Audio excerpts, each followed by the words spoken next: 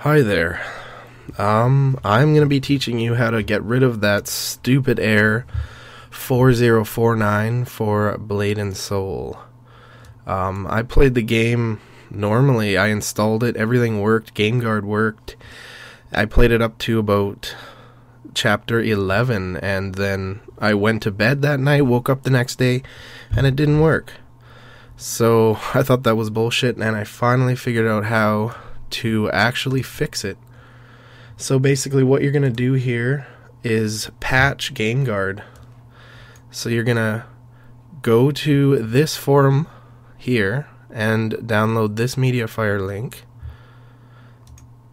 And once you've got this downloaded, all you pretty much do is go to your program file folder, go to wherever you installed Blade and Soul to, and then click BNS and go to bin, and then go to GameGuard, and then what you're going to do is delete GameGuard.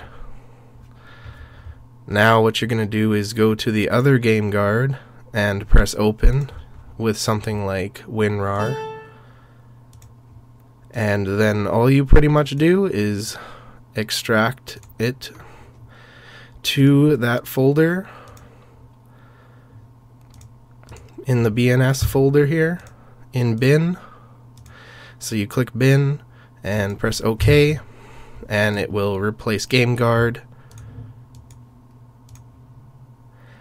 and then pretty much all you do is start the game like normal, and it will work. That's what worked for me. I tried absolutely everything before this. I even reinstalled the entire game, all 14 gigabytes of it.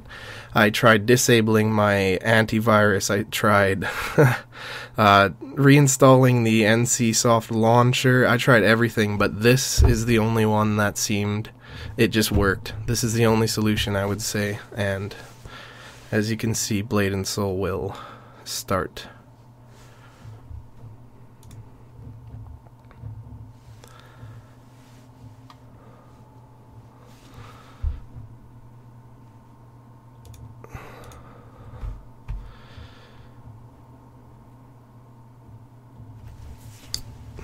And that is that.